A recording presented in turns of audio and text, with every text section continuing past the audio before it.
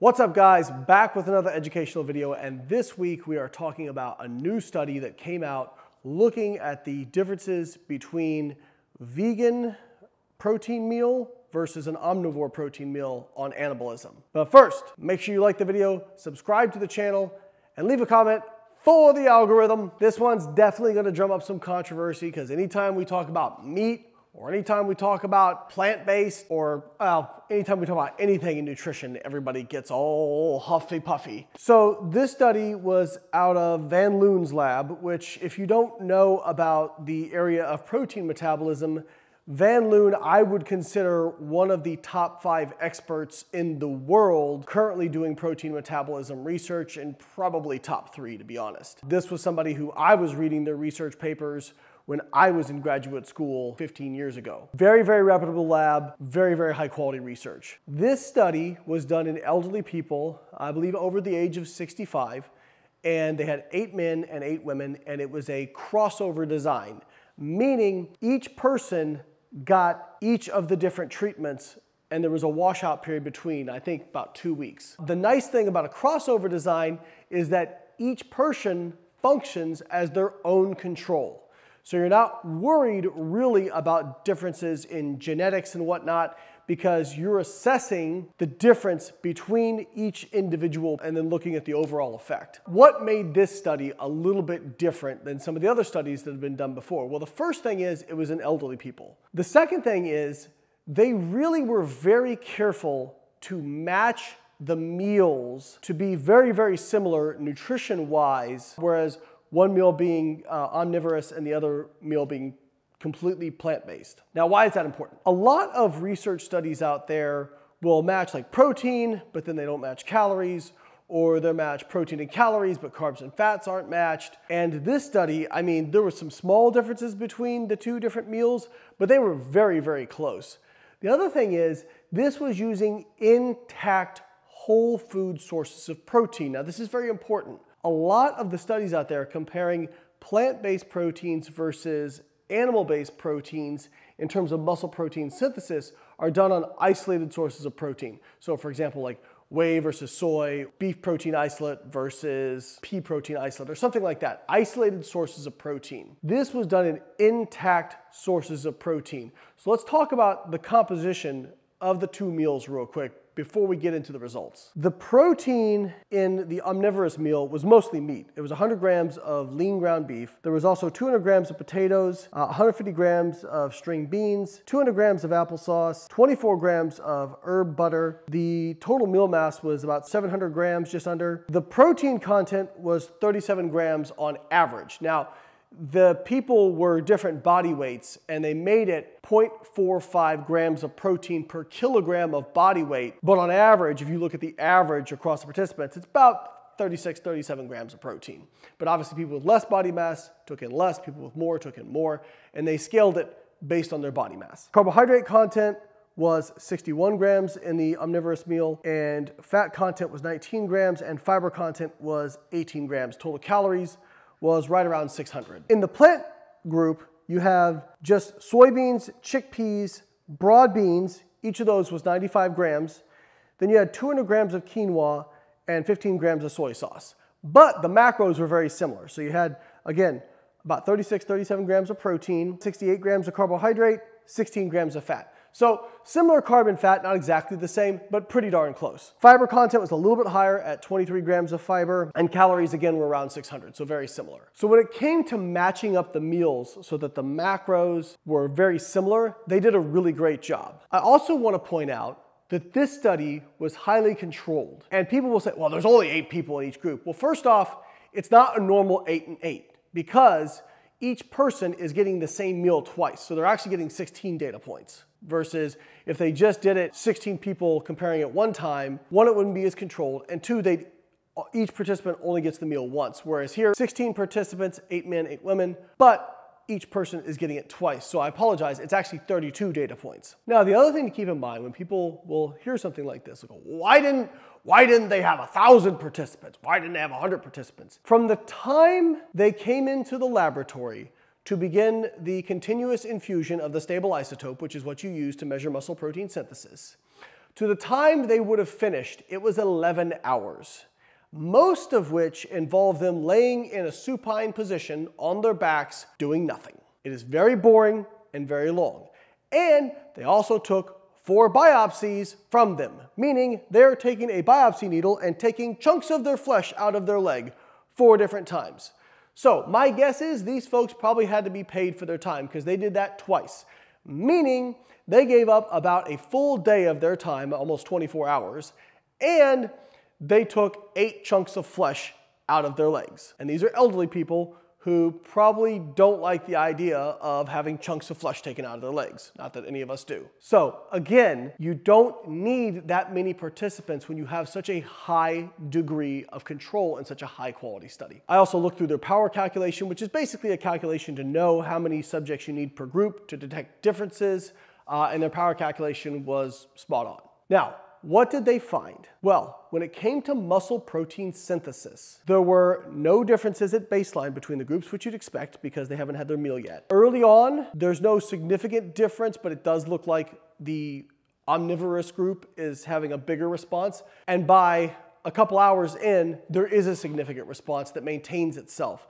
where the omnivorous group has a higher rate of muscle protein synthesis.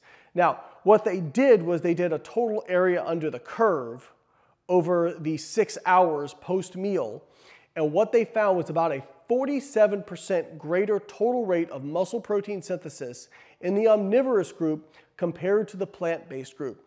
And that corresponded with a much greater increase in essential amino acids in the blood, as well as the essential amino acid leucine. And we know leucine is the amino acid that is mostly responsible for triggering muscle protein synthesis. In fact, if you look at the plant-based group, their levels of amino acids, of essential amino acids and leucine, didn't really go up that much. Why is this important? Well, if you look at isolated sources of plant protein, you do see a pretty robust response, especially when you get up to 30 or 40 grams of total protein in isolated sources of plant protein. Why is this important? Well, when it comes to plant protein, the plant protein is bound up in fibrous material of the plant, making it less bioavailable, which probably explains why there was a significantly lower response of essential amino acids.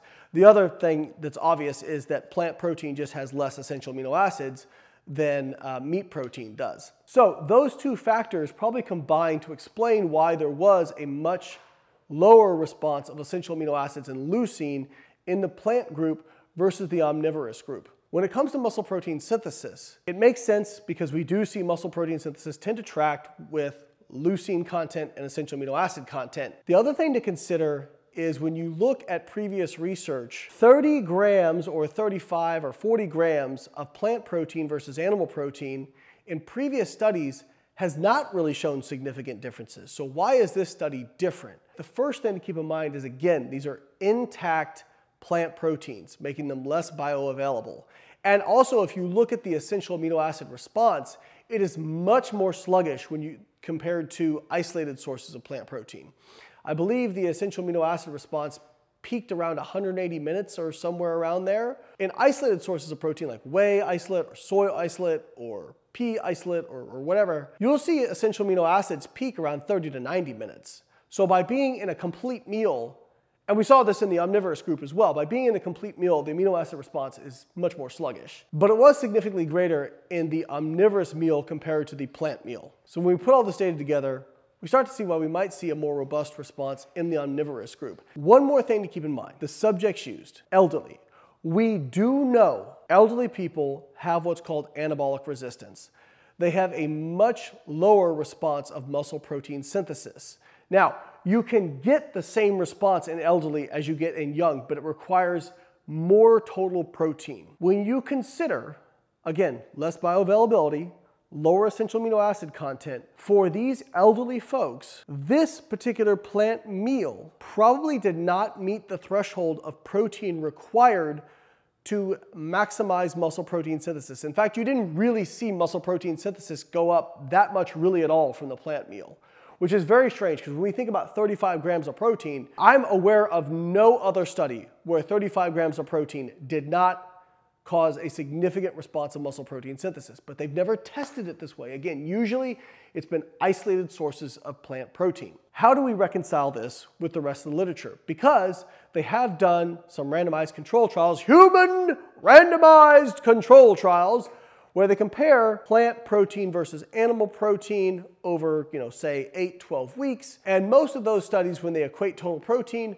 don't see differences in muscle mass. So how do we reconcile this? I mean, a 47% greater increase in muscle protein metabolism, because if we're looking at the mechanism, which muscle protein synthesis is pretty closely tied to gains in lean mass longitudinally, it doesn't seem to make sense. Well, I think the first thing to point out, again, is these were elderly subjects. This subject group really hasn't been tested in those randomized control trials. Secondly, when you're looking at muscle protein synthesis, one of the difficult things with it is you're looking for small differences between small numbers. These aren't massive differences that you see. Yeah, a 47% difference in muscle protein synthesis sounds huge, but when you consider we're talking about the difference between 0.0042% per hour versus 0.0027% per hour. These are small differences between small numbers. And so if you have 8 or 12 or even 16 weeks, even in studies, if we look at studies where we're looking at high protein versus low protein equating calories, sometimes we don't even see differences in those studies over that period of time. Gains in lean mass and gains in skeletal muscle take a long time. Now, I'm not saying we should just trash all those human randomized control trials, because obviously, if anybody beats the drum of human randomized control trials, it's this guy. But I'm just looking for possible explanations of how to reconcile this data. Now, based on this muscle protein synthesis data, do I think if they continued this out for a long period of time, that they would see differences in muscle mass? I do think they would see differences in muscle mass. So what does this mean? Does this mean that if you're an elderly person, plant protein is garbage and you shouldn't use it? I don't think that's the take home here. I think the take home is if you are elderly, because in young people, this doesn't seem to show up, at least not when we look at isolated sources of protein. Maybe it would if we looked at these intact sources. But if you're elderly or you're young and you're just worried about, being optimal and you want to be plant-based for ethical reasons, for whatever it is, what I would recommend is you're probably going to want to use some kind of isolated source of plant protein. So something like a soy protein isolate, or combining pea and soy, or combining pea and corn, or some of these other proteins to get a full spectrum of amino acids, because we do know these isolated sources of plant proteins will cause a much more robust increase in muscle protein synthesis compared to intact plant proteins, at least based on some of this data. So that would be the first thing I recommend. And this may be a situation where an essential amino acid supplement for people who are vegan or plant-based may actually make some sense, because you can add it to your plant proteins and make them higher quality because you're fortifying with essential amino acids. Obviously, I'm not saying that you can't build muscle on a plant-based diet. Plenty of people do it. Plenty of people function very well on plant-based diets. What I'm saying is you got to be a little bit more careful, a little bit more diligent, especially if optimizing lean mass is one of your goals. Really cool study. It fits with some of the data I did in my PhD thesis, and it fits with some of the other data we have. Not directly, because I'm aware of no other study that actually did this exact thing, but the pieces fit from some of the other molecular signaling data we have. One of the reasons we developed our app Carbon Diet Coach is because we don't push any one methodology of dieting. We want to give you the options to do whatever you prefer, whether that's plant-based, low carb, keto, balanced, low fat. We have all those options for you, so you can choose the diet that fits your dietary preference, and we will make sure that you get the macros and calories to optimize your response based on your goals and your individual metabolism, and our app adjusts those as you go to make sure that you don't plateau, that you keep progressing towards your goal. Make sure you click the link in the description, download and subscribe today. I'll catch you guys next time.